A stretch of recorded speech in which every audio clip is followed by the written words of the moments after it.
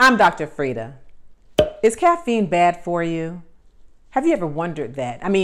Are you someone who has to have your caffeine fix first thing in the morning to get your day going? Do you love caffeine?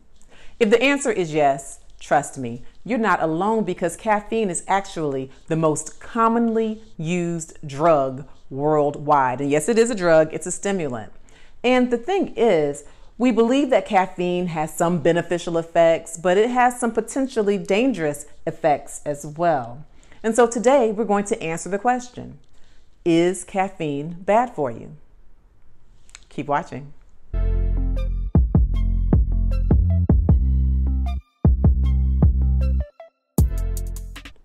I'm Dr. Frita. I'm a medical doctor who has been triple board certified in nephrology, internal medicine, and pediatrics. And today we're going to talk about caffeine. Is caffeine bad for you? So first off, what in the world is caffeine? Well, caffeine is a drug. It's a stimulant. It is the most commonly consumed stimulant worldwide. It's a methylxanthine, actually. And in its pure form, caffeine is a white crystalline powder with a bitter taste. And you can find it in different places in nature. You can find it in coffee beans, in tea leaves. You can find it in cocoa beans. You can even find it in the flowers of some citrus plants. So how does caffeine work? Caffeine affects your brain and your body. It affects your central nervous system and other parts of your body as well. So let's start with the central nervous system. Caffeine can work by blocking adenosine receptors. So what in the world does that mean?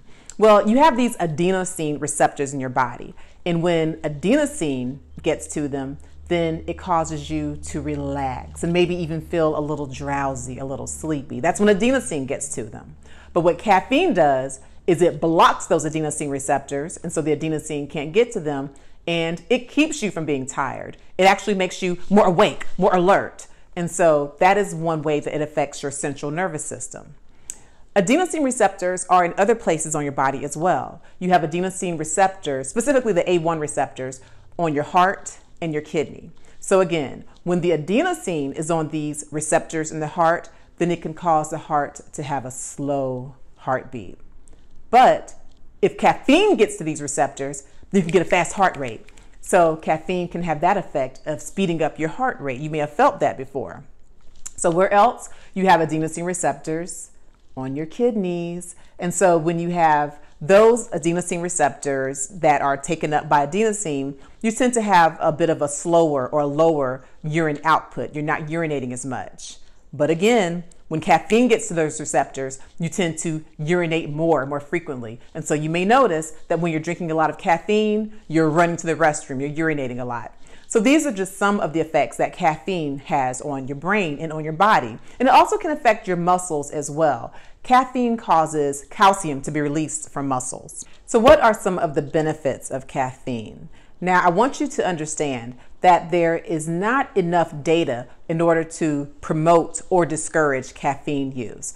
However, there are certain benefits that we do believe you can find from caffeine just in general. One, it can make you more alert, more awake, more focused. We also believe that in some cases it can help with memory, but we're not sure if it's actually helping your memory or if it's just taking away some of the withdrawal symptoms if you have somewhat of an addiction to caffeine. Another possible benefit of caffeine is that in low to moderate doses, it may help to decrease depressive symptoms. And there are some studies that suggest that caffeine may actually be beneficial long-term in certain neurodegenerative disorders like Parkinson's disease and dementia. Oh, and caffeine has medicinal purposes as well. Caffeine can be used in premature infants who have difficulty breathing. If they have spells where they stop breathing for short periods of time, apnea of prematurity, then caffeine can actually help. So now let's talk about some of the potentially dangerous side effects, some of the adverse effects or bad effects of caffeine. And remember, there's not enough data in order to promote or discourage the use of caffeine, but we do know that there are definitely some side effects that can affect your health. So is caffeine bad for you?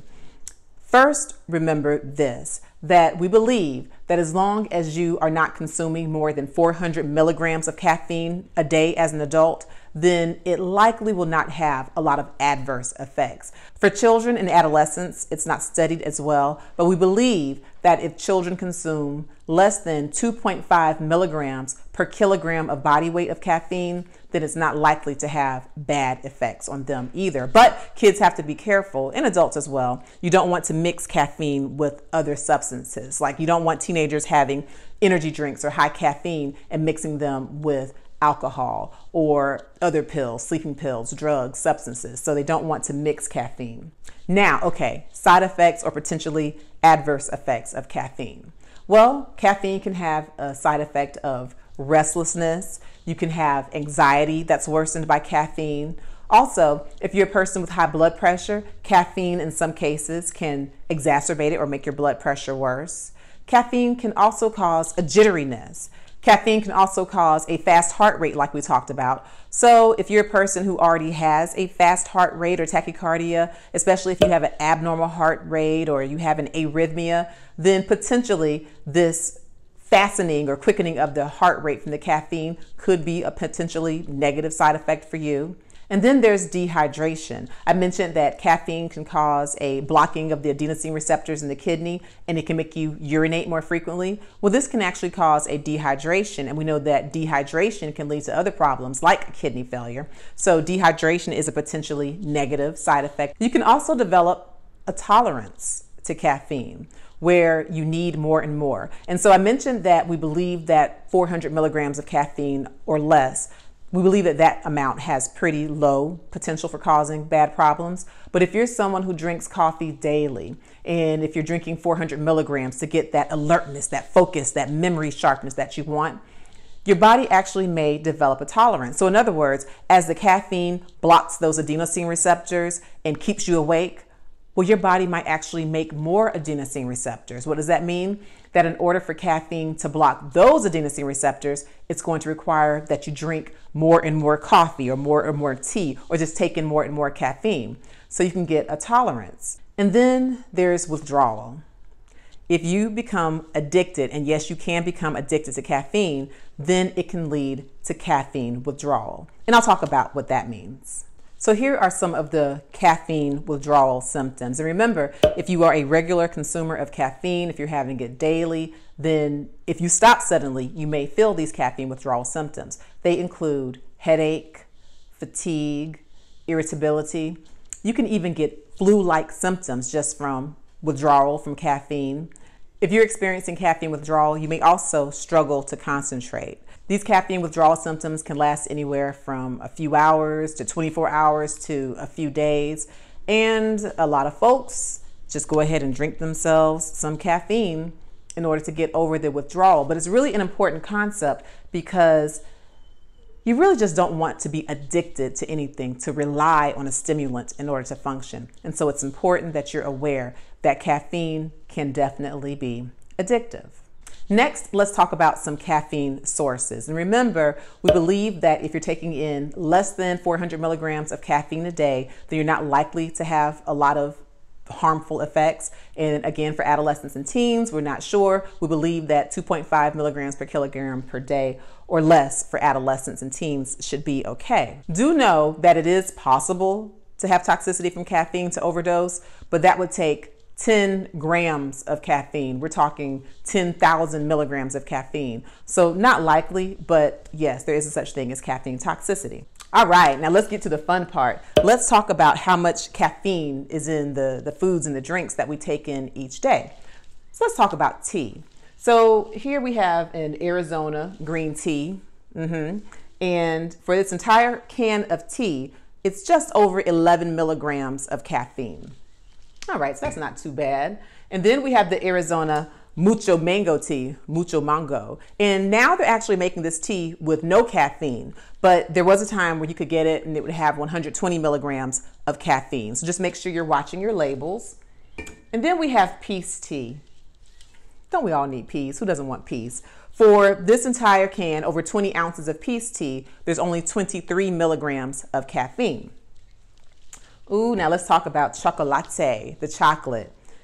Now, y'all know that chocolate does have caffeine. And if you're looking at your typical chocolate bar, your milk chocolate bar, it's going to have about 8 milligrams of caffeine in it. And if you just kind of break it down as in an ounce of milk chocolate, we're looking at about 3.5 milligrams of caffeine per ounce of milk chocolate. Now, dark chocolate has a little bit more, a higher caffeine concentration. An ounce of dark chocolate has about 13.3 milligrams of caffeine. And then I know y'all know what these are. These are chocolate-covered espresso beans, chocolate-covered espresso beans. Now, if you have ever been in a situation where you have to be up all night studying, or if you're working a night shift, or you need to stay awake, you may or may not have had, lost one of my beans. You may or may not have had a chocolate-covered espresso bean. But let me tell you something. There's a lot of caffeine in these beans, a lot of bounce per ounce. Just 1 ounce of these chocolate-covered espresso beans has 230 milligrams of caffeine. And so again, everything in moderation, but you really want to be mindful of how much caffeine you're taking in when you're doing these espresso beans. Now, let's talk about the tea and the coffee. Now, in this tea, this little tea bag here, where I have about 230 milliliters of water for my tea, this is a nice little green tea, and it will have between 30 and 40 milligrams of caffeine, this one serving of tea. And then coffee, y'all all know about the coffee. Coffee is tricky because it's really going to vary depending on what kind of coffee you have, how it's brewed, where it comes from, the coffee beans. Coffee can vary anywhere from 65 to about 300 milligrams of caffeine. And so that's kind of the wild card, the coffee. You really have to pay attention to how many cups of coffee you're drinking and pay attention to where you're getting it from. Energy drinks, these caffeine-filled drinks that many people take in to try to stay alert, stay focused.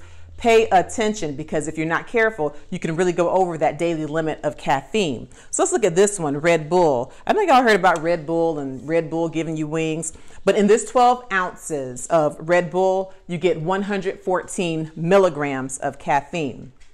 And then you have Monster Juice. Monster, that just sounds scary, doesn't it? Monster Juice. In this 1 can of Monster Juice, you have 160 milligrams of caffeine. And now C4 Energy. This is nice and bright. Just looking at this gives you energy, does it? Yeah, it kind of looks energetic. But in this 1 can of C4 Energy, you have 200 milligrams of caffeine. And then Bang. This one is called Bang, honey. In this 1 can of Bang, you have 300 milligrams of caffeine. So these are just some of the examples, reminding you to be careful label watchers, because there are foods that you eat, things that you drink that have caffeine, and you must be aware of what you're putting in your bodies.